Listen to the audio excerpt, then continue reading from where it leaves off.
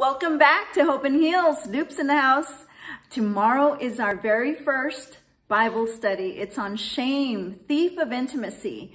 Our Hope and Heels journal also includes a special chapter, chapter 4, on shame. We hope you'll join us. Hi there, J Soul signing in. Today's topic is the fruit of lies, and I'm going to share about accusation and condemnation. The evil one comes to kill, steal, and destroy, and he does that by accusing me and condemning me. The evil one knows all the ways I sin every day. So do I, which makes it so easy for me to accept the accusations and condemnation. I forget that as a daughter of the Most High, I am forgiven, and even in the middle of my sin, He can and will rescue me, God, because He loves me.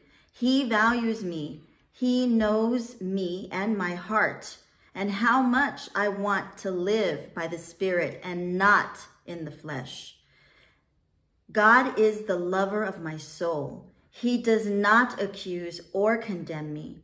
He loves me and gives me grace. I reject fruit of lies that say I'm guilty or that I'm blamed and that I'm punished.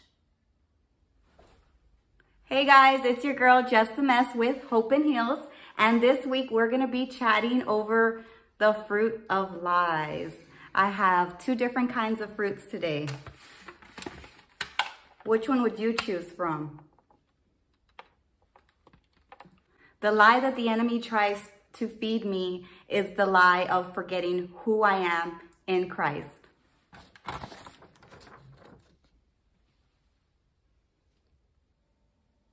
The fruit of the lies the enemy tries to feed me are with these words right here.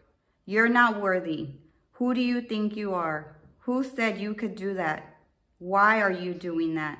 Just stay home and do nothing. Whenever the enemy tries to feed me with all that junk, I have to remember that that junk and lies are not good for me or my health. I have to remember to pray, to shut the enemy up and tell the lies to be gone. I have to remember and remind myself that I am chosen. God reminds me on a daily that I'm chosen. I tell the enemy, you can't steal from me. You can't destroy me. The battle is God's and it's already been won. Hi, it's Debbie Deb here, and today we're going to be talking about the fruit of lies. I always know that the enemy is at work when he tries to get me to agree with my negative thoughts.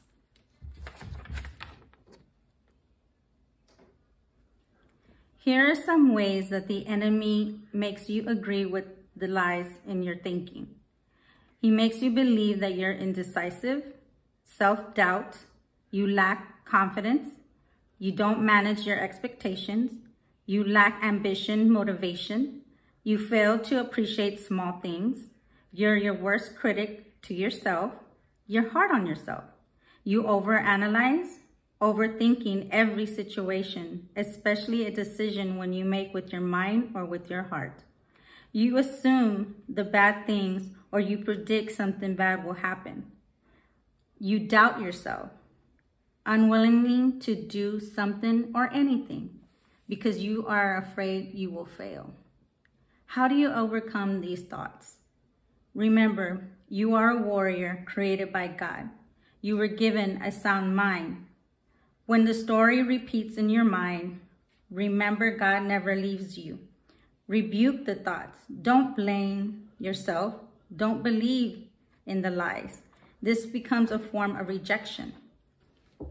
It's hard, I know, especially when there's a story repeating in your mind. The enemy creates lies based on facts. He will twist the story and create a different one. This is a form, again, of rejection. However, remember, God is always with you and never leaves you. Rebuke your thoughts in Jesus' name and renew your mind. Hi there, Loops in the house. We have two pieces of fruit. We have an apple, it looks delicious, yummy and whole. And we have an apple, it looks not so whole and not so delicious. So when the enemy comes, he brings you a lie. He brings you the fruit of lies, is what the Bible says in Hosea 10:13, that we eat the fruit of lies, thinking that it is good for us because it's half truth, looks good, and half lie, which makes it all a lie, right? So we're going to be introducing to you a topic called fruit of lies.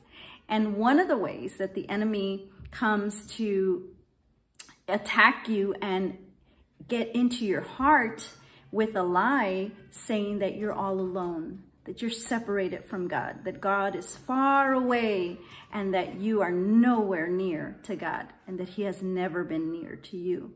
That's a lie. When he cultivates a sense of separation to love. One of the biggest lies of the enemy is to cultivate a sense of separation to love. God is love. So if he gets you to separate yourself, to see yourself, to feel yourself away from God, away from love, how lonely is that? He's got you in his lie.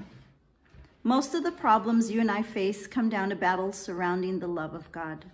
If everyone was completely immersed in the Father's love, we'd see a whole lot less of these problems. That's because God's love is a game changer. When you experience that depth of the Father's love, the connection wired to that love is so strong that nothing can stand against it. That is why there is so much assault over you experiencing the depth of God's love for you. The enemy hopes that at first you'll feel separated from God's love, driving you to live a life of performance-based living. What can I do better? Well, how can I be better? Can I get more? Can I do more? Can I have more? No, no, no. We can't be seeking for God's love there. It's not there. He is love. Your adversary will also distort what looks like love so that you'll stumble through relationships and find yourself locked into habits and coping mechanisms that provide no life. In the end, he seeks to slowly erode the ability for your heart to receive the life of the Father shown through Christ Jesus. And we know that Jesus is the life. He's the way, the truth, and the life. So let's live it. Let's smash that lie that God is far. No, no, no. We say God is here, God is near, and God is with me. He's never left me.